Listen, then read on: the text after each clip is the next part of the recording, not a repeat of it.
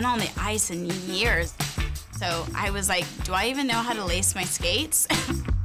And I went to do it, and I was like, oh, yeah, it was like riding a bike. I was like, oh, yeah, I do this.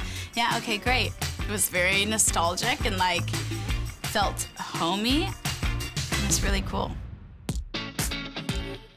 Nathan. Hayley. Woo! Welcome to my turf. Wow. Oh, yeah. It's been a while here, folks. Gonna have to warm up. Did you get a chance to skate very often when you were younger, or it was like kind of like every now and then? My mom would, like, we would practice around these circles. Okay, nice. Follow the circle. Fair. Crossovers are pretty solid. When I first heard about all of this, I was like, I don't know how I feel about a musician like skating with me. I feel like this is not going to turn out well, but of course she's had experience on the ice. I grew up in ice rinks. My mom's Sarah Kawahara. She's a two-time Emmy Award-winning ice skating choreographer, did the opening closing ceremonies of the Olympics in Salt Lake City. She was raised by a pretty prominent figure skating judge and choreographer, so it was nice to be able to have that immediate connection, being like, hey, like we both grew up in rinks, sort of. Yeah, I can do a turn. Okay. Okay, I see. That's good. She was significantly better than I was expecting her to be. So I literally was telling my brother and my sister that I was doing this, and they're like, you're the worst ice skater out of all of us. And I was like, oh, how dare you? I was like, I'm pretty decent. And they're like, well, you skate more like a hockey skater. They're like, what's that even mean? Because I'm more of like a bulldozer. So when I'm on the ice, I'm like. I like it. You but know yeah. what? Skating is all up to your own personal interpretation. It's yeah, I think if I were a professional skater, I would be like, they would call me the bulldozer. Please welcome 4-year-old Nathan Chen. Growing up, you'd wake up, go skating before school, then skate after school, and like, what made you want to go down that path? It's a really challenging path. Yeah. I mean, I started skating when I was 3 years old, and I really like haven't taken any time away from the sport since I was basically born, you know? But it's something that I love, and it's something that I'm truly passionate about. At 10 years old, the youngest skater at the U.S. Championship. I wanted to be an Olympian since I started skating, but obviously I had no idea what that meant, how to make that happen. Not until really I was 16 in 2016 was I like, all right, this is like something that I can actually potentially make happen given that I have like the technical elements to be competitive. And 2 years later, I was able to make that team. He's a star, he's a contender for Olympic gold. Quads are like a big deal, obviously.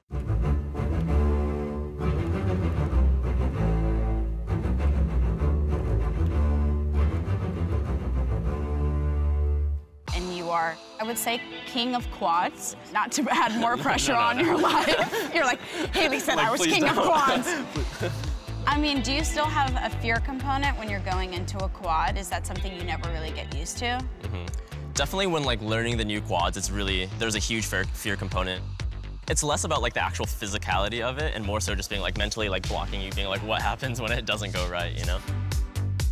You're kind of going as fast as you can down the ice, trying to tap in the ice and like going up, rotating 4 times and hoping for the best. So definitely there's that big fear component. But you know, honestly, that's like my favorite part of skating, and you know, I really love the technique and I love the jumps. When you're like in the quad, are you thinking like, oh, I should have had eggs for breakfast, or like, oh, what am I gonna have for dinner? Like, I really don't think. Like nothing goes, it's just like head empty. Because you know? Sometimes I'm on stage and I start thinking, I'm like, what am I gonna have for dinner? That's and then true, I forget the lyric. Okay. So I'll be like singing and I'll be like, girls, hey, and then I'll be like, oh yeah, we're on stage. Like, hello. Oh, does that, I mean, I'm assuming that it must definitely happen. Yeah, oh, for sure. Like, it definitely happens when I'm doing my program, like for the full 4 minutes. Like, and it's also like the boards, we won't have the glass a lot of the time, so there's like literally, like we're like this close to like someone just sitting there. And people are just like and they're, staring like, eating at you, like, and like just doing stuff, and I'm like, their nose, yeah, and I'm and like, you're oh, like, what's up? sir, I'm trying to focus. Exactly. All right, we're gonna start. Ready? All right, Nathan, so how do we take Found My Friends to the ice?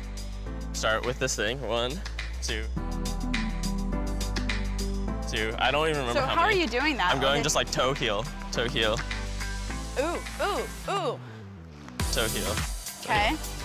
And then we went this. Yeah. How are you doing that? You're just doing... Hop, here, hop, here. And then we did this thing. Oh, yeah, okay. This is all toe pig. Oh, we're really going for it. Okay. Can I wear a helmet? The choreography on the ice did not go as smoothly as I had hoped on my part. Yeah, that's good, that's good. All right. Yep, yeah. I was over here thinking I'm gonna kill it. It is a totally different experience on the blades. It seems so easy and seems so like conventional to step on the ice, like, oh, you're just walking on a different surface. But as soon as you get on, it's a completely different sensation. Whether you've done it a million times or you've never done it at all, it's just like, it's always like, oh, wow, this is what it's like, you know? And this, yeah, it's gonna get tricky. Now you have to cross here. Is that safe enough? Okay. We're safer. When you're dancing on the floor, it's very different than when you're on the ice, because obviously when you're on the ice, you're gliding. Ooh, nope, can't do that. We can also go step 4 instead of turning. Yeah, let's do that. Let's cut the turn. Let's cut the turn. Let's cut the turn. You realize how much credit you have to give to an athlete who's able to skate on blades, on ice, at a very fast pace and be able to move gracefully. Because I just was like stomping, trying to make each move happen. In my mind, I'm like, this is gonna be so easy. Yeah. No, it's not. Skating next, and representing the United States of America, Nathan Chen. 18 years old. I'm sure you probably don't even like talking about it, but like the pressure going into the Olympics, like what is the mantra that you tell yourself to be able to like perform at your best? Sure.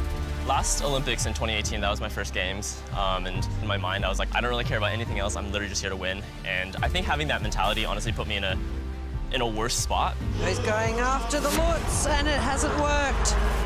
I made almost every error that I could have in my first program. Uh-oh.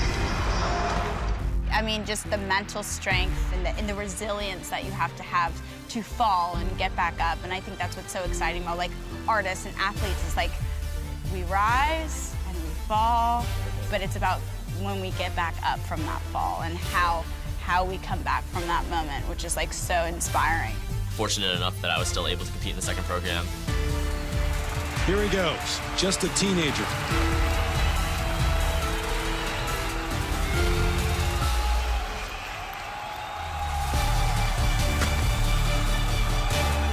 The real Nathan Chen just showed up at the Olympics.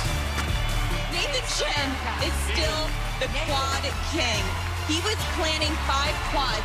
He did 6. That is so gutsy under so much pressure.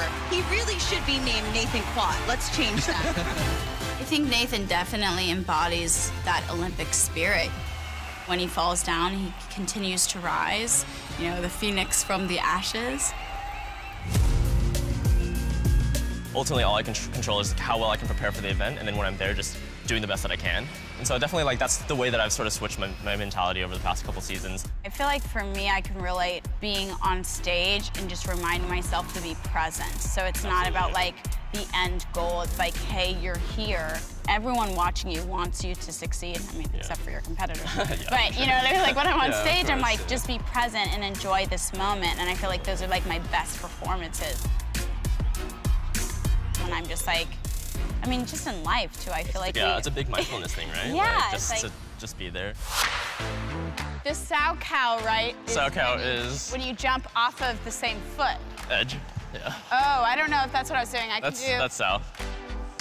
Yeah, we're gonna do a skating crash course now. Yeah, there you go. Sow cow, single sow, beautiful. I didn't really get much air there. That's okay. At least you got everything. Fundamentals are there. So yeah, that's pretty much all I can do. And then I can do this. Lunge, nice. I can do this. And then I stop like a hard. You're outdoing yourself. Can you show me something that I obviously cannot do? I would love. Don't hurt yourself though. Sure. But you know. Okay, sure.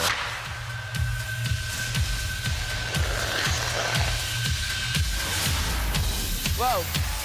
Whoa. Oh my gosh.